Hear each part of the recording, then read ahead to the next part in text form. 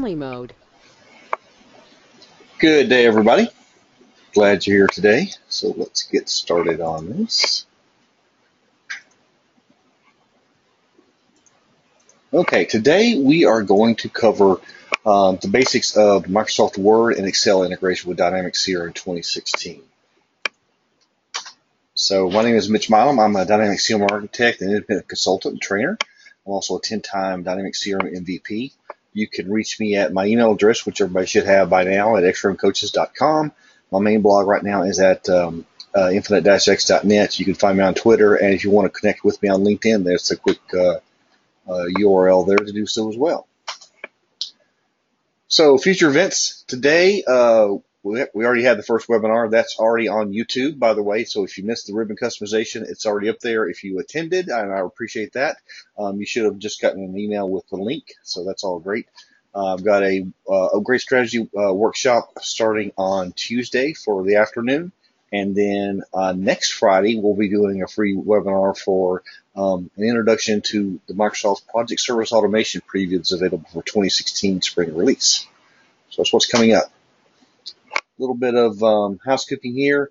So everybody's muted, of course, so we can maintain a little bit of silence on the broadcast. And if you got a question, just put it into the question box, or just raise your hand. I'll unmute you, and you can ask it in person. So whichever one is better for you. So here's my training roadmap for the year. So continue the webinars. I've got my website is about to be redone. Final stages on testing this week. So hopefully next couple weeks it'll be up and live. Knowledge Bits, if you haven't signed up, that's a free email delivery system, just some tips and tricks that I have on a variety of topics. And then I've got some learning plans under the free stuff link there. And then I've got some books and other training materials and stuff like that coming out as well. My deep dive administration book is just about ready for publication. In fact, I'm going through the process of getting that publicized to Amazon as we speak. So that should be coming out very shortly. Okay, so today we're going to cover the Word and Excel integration. I'm going to list some third-party solutions that kind of extend it past what the out-of-the-box solution is, and we'll just give a couple demos so you can see how things actually work. So with 2016, they added a series of document templates. So if you go to settings, templates, you'll now see a document templates area in there. So these are the ones that come with the system. As you can see, it's a mix between Excel and Word. Word is generally a single record, whereas Excel is mostly a view or a list of records. Okay, so just some out of the box. Functionality, you may create them from scratch. You can upload an existing file as a template. You can delete an existing template. Templates must be activated just like you would a process before they can be used. To create a template, you just click the Create Template link, no matter where that is, and you get prompted for either creating an Excel template or a Word template. The data at the bottom will change based on your selection at the top. So in this case, we're going to create a Word template on the account. After you've finished, you need to upload the template back into CRM so other people have access to it. And you do that simply through the Upload template, and then just click the Browse button and browse to the file, and it will upload it. This is what happens after you upload it. Most of the information is locked down, but you can change the name and the description, and then you can also deactivate the template as well. When you deactivate it, of course, it's not available for publication with everything else. So that's an option. If you have to take something out of service, you just deactivate it while you're working on it. To use it, just select it from the template. So it's either going to be Excel templates or Word templates. And you can open it either in Excel online, or you can download it locally and open it within Excel on your desktop, either one. So we do have a couple security things there. So like the forms that we have within Dynamics CRM, we can also specify the security roles that can actually see this template. So for instance, if you have one type of template that is only available to sales managers, then you could select the sales manager role and no one else would have access to it. Likewise, the default is everyone has access to all templates, so this is the default setting as well. Finally, you can actually set who can actually create different types of templates. So on the salesperson role, they can only read document templates. So document templates are the system level templates. Personal document templates they can actually create and use and share amongst themselves as well. So if these two things are concerned, like you only want administrators or maybe a certain group of power users to be able to control the document templates or create them, this is how you control that. So you just remove their ability to create is what you would probably do. So let's go through Word real quick. So you can create a template using either Word 2013 or 2016, but you can use it in 2010, 2013, and 2016. That's really just a technical challenge there. That's all it is. Again, whenever you select Word as a template, you select the entity to filter by. When you click the Select Entity button, it will actually go to the next feature. Remember that Word, typically, their templates work on a single record. That's how that works. So works on a single record. When you click download file, it will actually download the file to your local machine. Before it does that, one of the things that it asks is, would you like any other information included in this? So you pick the relationships, and what happens is this information is actually put into the schema that you can actually work with to add fields. And if you don't select it here, it's not going to show up in the template. So I don't really see a way to update an existing template. I guess you just have to copy it, start over maybe. So there are some things that you have to do to Word to make it either one function or two, not cause you a lot of heartache and things. The first thing you have to do is you have to turn on the developer toolbar.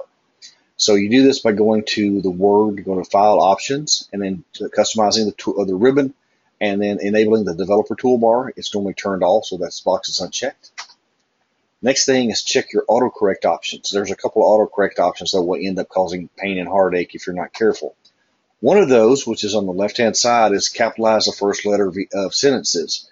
So all of the fields that we're going to be working with are in lowercase, and it does not recognize, or it will cause a problem if you have a mixed case. So having Word automatically correct your field names every time you put one in is a problem. So turn that off. At the bottom, you can also turn off suggestions of the spell checker. And finally, the right-hand side there, the hyphens, that checkbox will turn a hyphen from a hyphen into a dash, what they call an M dash or an N dash is the technical terms, which are different. They're special characters. They're not dashes, or not hyphens, sorry. When you're working with the field list, there is a button on the developer tab called the XML mapping pane, which pops up on the right-hand side. And what you do is you need to go and select the schema that matches the entity that you had selected when you first started this process. In most cases, it will begin with Microsoft-CRM, as you can see, and then end with the word for the entity, like account is what we selected. So this is the entity I select. When I select that, I will get a list of fields. So you'll have the account, all the fields you selected, then underneath that will be any of the related entities, and then the fields available to those entities as well. Okay, so that's basically the general thing of how you actually put all this stuff together. When you insert a field, you right-click on it and say Insert Content Control, and then pick either plain text or picture. I'm not really sure where the picture thing comes in, but if you don't choose one of these two options, it will has a bad tendency, evidently, to lock Word up. You have to restart it. So only choose plain text or picture. Like I said, I haven't seen the scenario where picture is called for, but plain text definitely works. So any questions on working with Word before we get into Excel?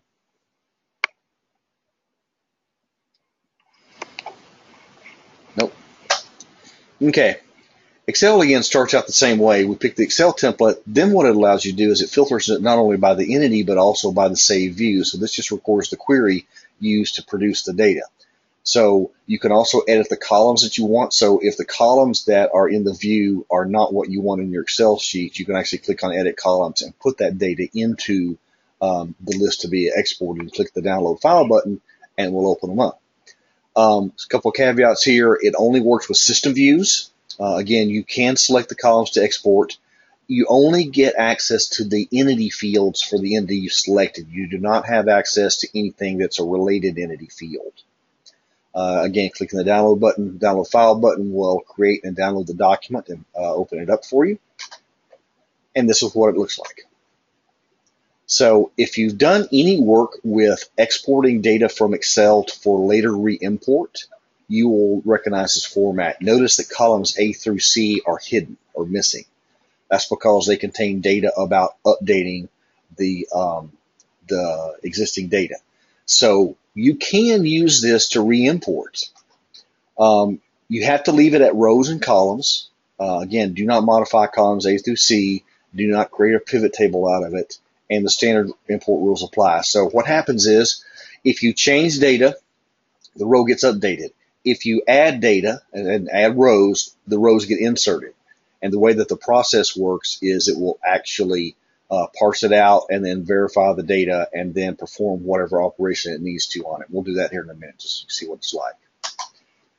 If you end up going the pivot table route, which is what a lot of people do, make sure that you change the pivot table options to refresh data when opening a file. That way, the data is updated inside of the worksheet and therefore reflected in the pivot table. If you don't do that, the user is looking at stale data and they may or may not understand that. So that could lead to bad decisions, etc. So turn this one on. Oops. Okay, a couple things we noticed. You cannot have the template opened when you're trying to upload it back into to CRM. Basically, it'll either not work or produces very odd errors. So whatever you're doing, just close it out. New templates may not be displayed in the available templates list, so you may have to reload the page, with the Control F5. Also, it's kind of a good practice I noticed just through my work of either naming the template a different name or moving the template somewhere else, because what happens is it goes into the downloads folder probably, and if you don't move it somewhere else to modify it, the next time you try to download that, you actually could get a different, the same file name, and it might try to override it or something, or it just get confusing. So move it out of the way first. Some interesting usages that I found from talking to some other people, document templates can actually take the place of SSRS reports. They also can be used with the CRM mobile. So evidently, when you click on the download template, it will actually open it up in, say, for instance, Word or Excel for the iPad, which I think is a really cool feature. So again, you can have system templates and you can have personal templates. I don't really see any way to convert from personal to system, but you can just export a personal template and then go to the settings templates, document templates area and import it in as a system template. That would work. Okay, some additional functionality is kind of interesting. If you would like to automatically create or populate a template, there's a thing called an action. There's a step added to CRM of 2015-ish called Perform Action. Action is a type of process, and they created a couple of these, and one of those is called Set Word Template. So the action is Set Word Template. The entity is none with global and parens. When you click the Set Properties button, you get the middle dialog box where you set the template name and then the target entity, which in this case is going to be the account. So this is a dynamic parameter pointing to the account that you ran the workflow against. And what will happen is it will actually populate the template. So it will create a new document based on that template and then attach it to the record. And so if I look at my notes, I see the attachment there, account summary.docx. And if I double click that, it will actually open it up into Word. Okay, so that's the neat little thing there. So there are some third-party solutions. I don't have any affiliation with any of these.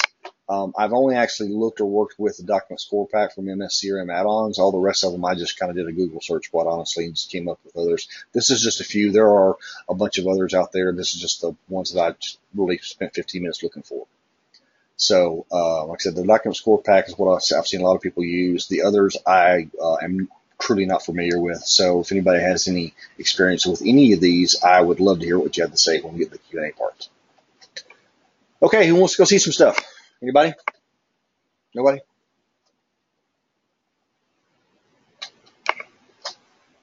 Okay, so you can go to Sales and Accounts. Let's go away. Okay, so let's go take a look at a word template first.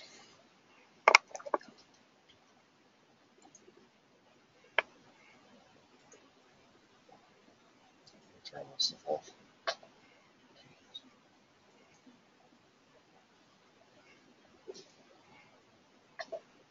Okay, so in Word it is right here. Now I've already loaded one up, but I'll just kind of show you. So oops. I am going to create a Word template, and I'm going to choose the account, select the entity. Actually, you know what I'm going to do? I did account last time. Let's try doing quote this time. How about that? Let's do quote. And then my one-to-many relationship, I'm going to do quote product. I'm going to download that template.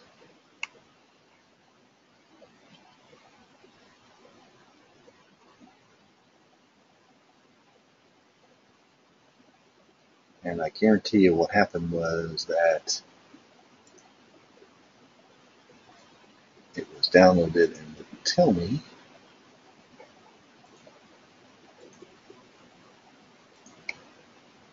Did it download? No, it didn't. Okay, I forgot why. Try it one more time.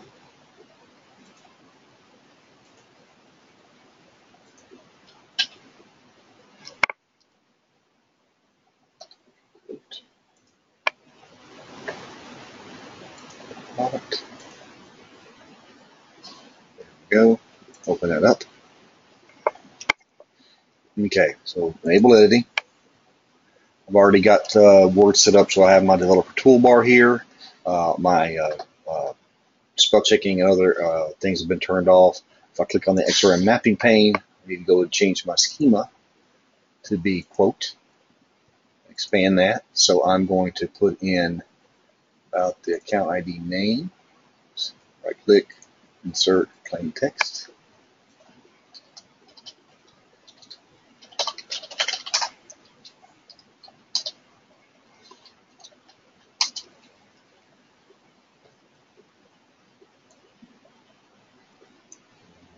Go to city.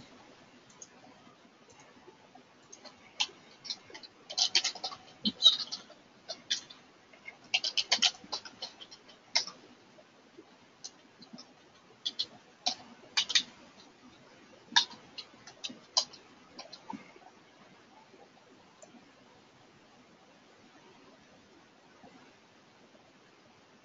I'm going to come up with something. So here is my total amount.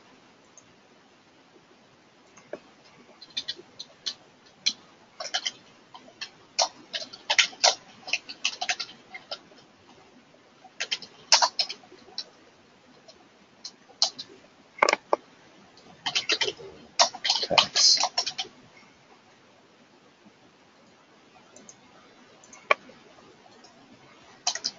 Okay, I'm going to put a table in here.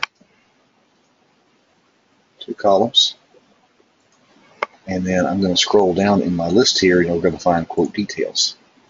So what I'm going to do is I'm going to put the, so this is the amount. What do I need in a quote detail? I need an amount, and I need a quantity, and probably some kind of description.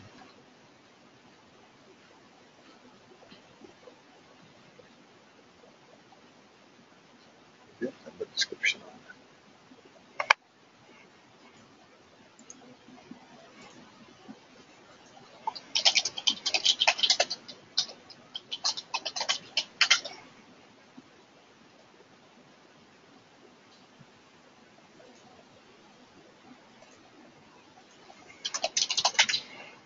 Okay, put that there. Find quantity.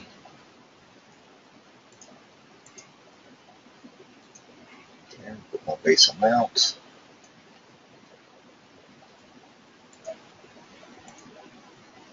Okay, there's that. Make it look pretty.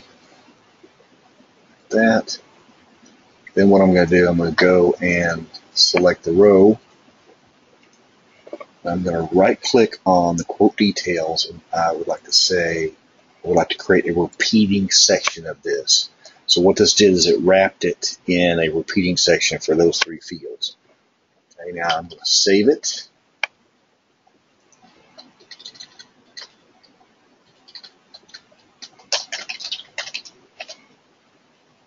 close it because, like I said, it doesn't like it when you try to reopen it or upload it.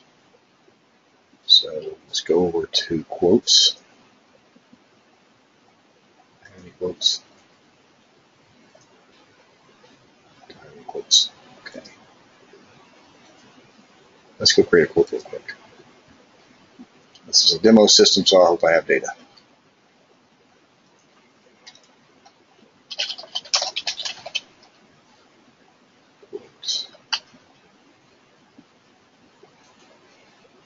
Currency is USD. View all money fields before continuing. Okay. Potential customer. About a datum. You guys not hear me? How about now? Okay, sorry about that. Yeah, my mic for some reason stopped picking up things while ago for a little bit, but it seems okay now. Okay, so got that saved. Price list, I need a price list. Don't have a price list listed. Let's go create one real quick. Just call it retail. Save it. Use that. Now let's go add some records here. Okay, existing product. Oop, no, I have products, that sucks. Let's go create a new product. How about that?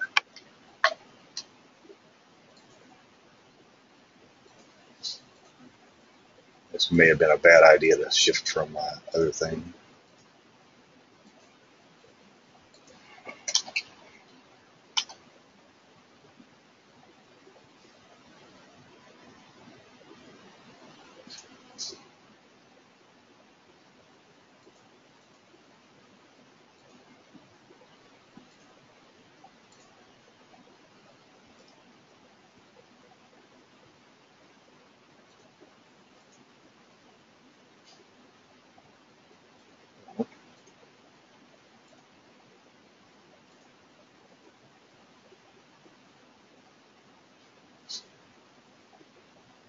Okay.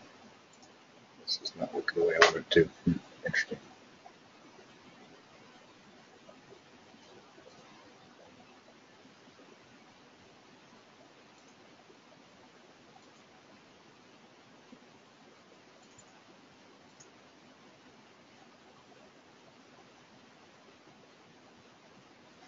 Okay.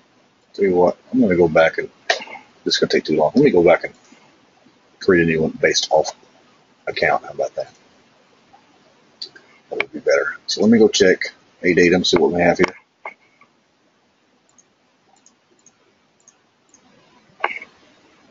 Okay, so we got samples. Okay, got that. Sorry, I thought that we had sales data in there. We do not. So let's go do this one more time. Create a new Word template.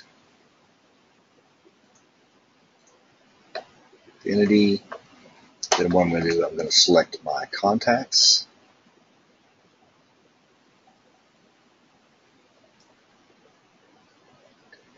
Contact customer accounts. That's the one I want.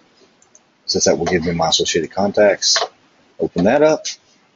Turn in editing mode. Go to the developer tab and select our account.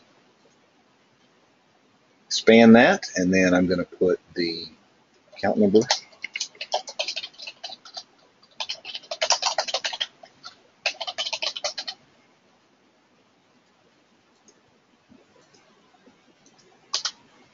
Account name.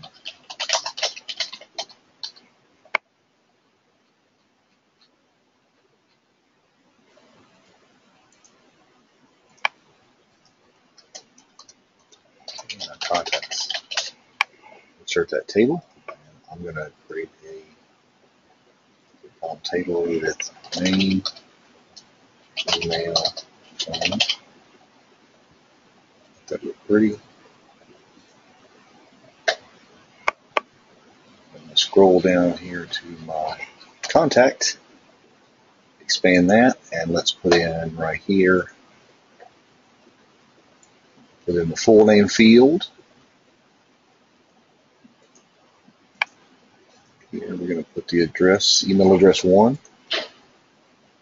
Now remember, these are what they call the logical names, so they may not always match your display names. Just keep that in mind. And then, what do they call that? The business phone.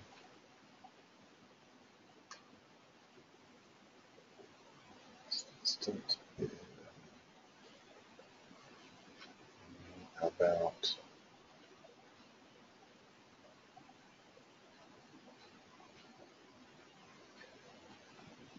Okay. Telephone. Okay. Then what I'm going to do, I'm going to go to layout and I'm going to select the entire row. And I'm going to scroll back up to the top of the associated contact list here. Right there. I'm going to right click on that and I'll say insert content and insert a repeating control. Okay. I close that. Back to CRM. Create a new Word template. Click on the upload button. Browse to where my file should be. Just going to be in downloads. So that one right there. I'll change the file name to be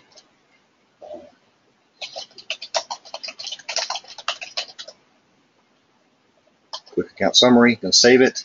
And again, I'm going to have to do Control F5 to get it to reload. While it's doing that, Carlos asks, is it possible to do add conditions with if then else? No, sir, it does not appear that you can do that with this version. So, not sure if they're building that in, but that's a great question. Okay, go back to the account. I'm going to open up a datum.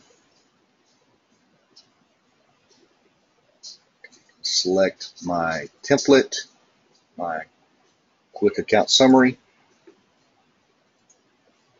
Open it up. And there I have my account information and then my contact information. And that is how you do a mail merge within Word. Okay, makes sense? Any questions on the Word part of it?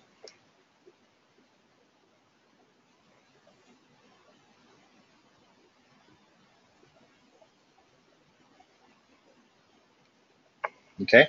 Now again, very, very simplistic. To be quite honest, like Carlos was mentioning, there is no if-then logic because, like, one of the things here, we don't have access. Okay, I don't want blanks here. Okay, so if I have a blank, what do I do about that? There doesn't seem to be anything built in like that.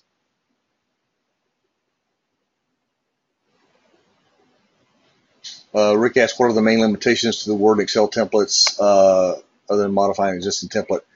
Rick, I don't truly know that answer to that question. I mean, in all honesty, you've seen everything you can do. I mean, you can add fields. There are a few other things you might can do, but other than that, this is just a standard mail merge type of thing. So it's not really that complicated in nature. Sorry, just my mic. Okay. So yeah, that's one of the things.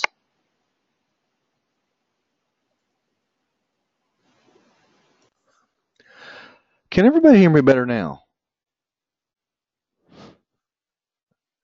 Sorry, I just realized that basically I was using the wrong microphone this whole time. So that's why you were having trouble hearing me. Sorry about that.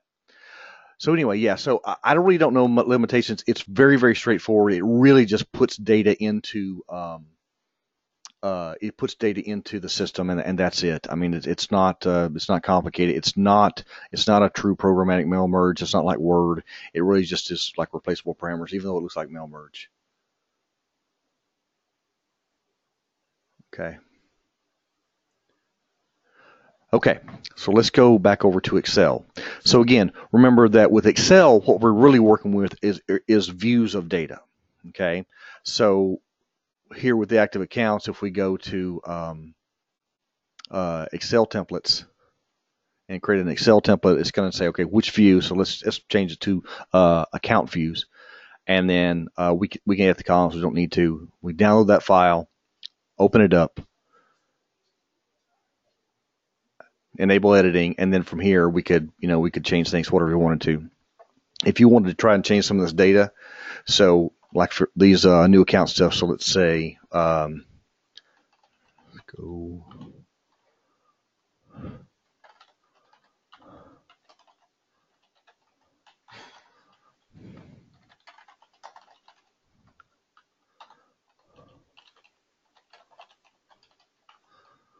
Okay, so we got those changed. So we changed 1, 2, 3, 4, 5. Okay, so I'm going to close that. And again, this is just your standard worksheet. So let's go close that, and let's just go perform a data import. So we're back here. We go to import data, browse for the file.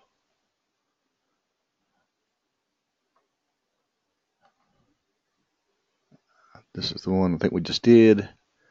Since it was exported out, it knows what to do with it, and therefore we can actually keep going. Okay, so there's nothing for you to really do besides select if it's duplicates and then set who the owner is for any new imported records.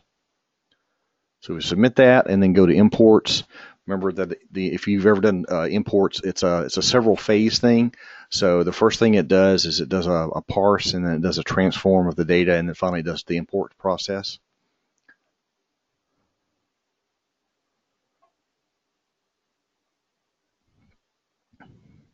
Okay, so it's parsing. Total process is 5, which is exactly what we modified. The rest of them it just ignores because we didn't change them.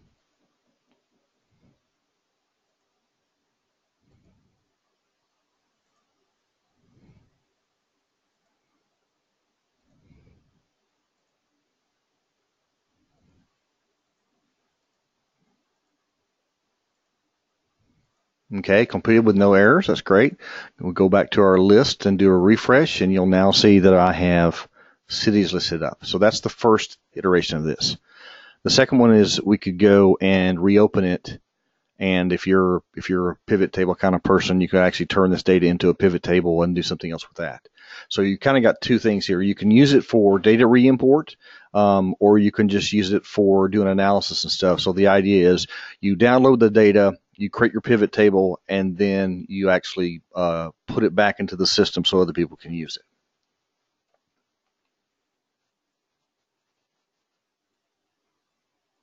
it. Okay. Any questions on this?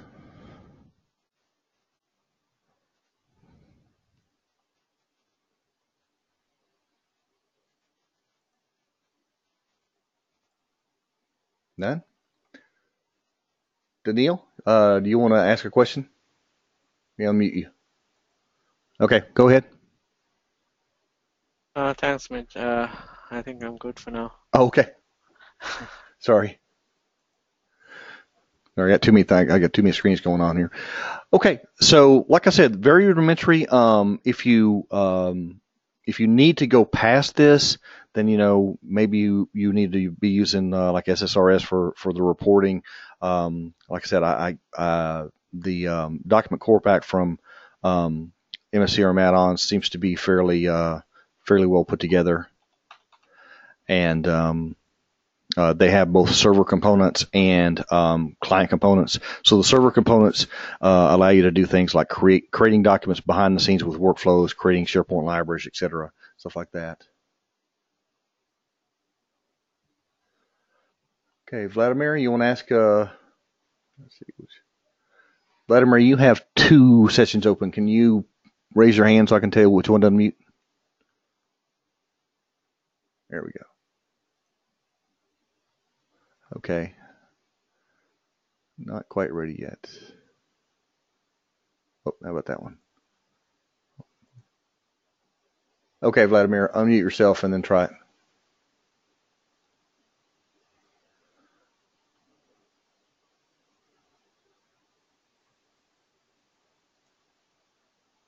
Okay. Yeah, Vladimir, you're muted on your end, so you have to unmute yourself. Hello. Yep, there you go. Can you hear me? Yes. Okay. I want to ask about the data re-import, specifically about the date and time fields. Okay. does it have effect changing the local regional settings on the specific user PC or the user profile in the CRM? You know, that's a great About the question. format. Yeah, that's a great question. Most of the time, when you do when you do any kind of modification, it's going to, unless you've changed. Now you can. Okay, let me back up for a second. Okay, in an unmodified version of CRM, so you can change the way that dates are handled at this point in time per field. With the normal fields, you can't; they're already done. Most of the time, when you re-import or when you create data or modify data, it's going to use the local time zone for the person that is importing the data. Now, the database always contains the UTC version of that time. So if you guys didn't know how that worked, is it takes the time, it converts it to UTC time and stores it in the database as that time. When a user or a program extracts the data or views the data, it will automatically convert it into the local time for that specific person. And in the case where the date and month is where the date is first, and in the other format where the month is first, does the conversion happen automatically? You know, I do not know the answer to that question, quite honestly. I've never tried it like that because here in the States, our dates are opposite of everybody else. Does anybody else know that question? If your date starts with the year or your month is reversed, what happens in a non-US date format? Does it give it to you in a non-US date format, and if you re-import it back in, does it still work? Does anybody know the answer to that question? I've tried to re-import, but when the date is preceding the month, the system changes it, and it happens. There is an error. The system throws an error where it says if the date is larger than 12. Mm-hmm. Because the system thinks that this is the month and not the date. Okay. What language pack do you have installed? Is the default language pack. Okay, that's the problem. Okay, I'm going to mute you for a second. Okay, so basically what happens is you're going to have to be, if you want something that's not English, you're going to, so put it this way, if you have the default language pack, which is going to be American English probably, it's going to be, the format has to be in that format. If you want to use another date format, you have to have another language pack installed to my knowledge so that it knows to use the other type of date format.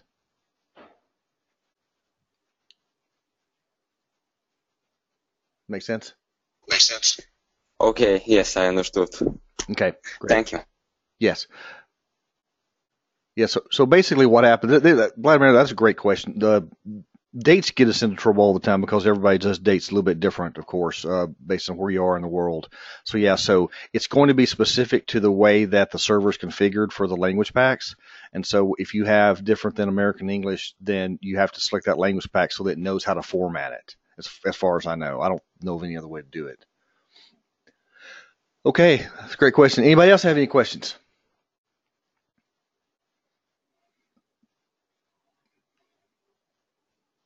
No? Okay. Well, I really appreciate you coming today. And if any other thing pop up, drop me an email. And other than that, I will see you at future webinars. Thanks a lot.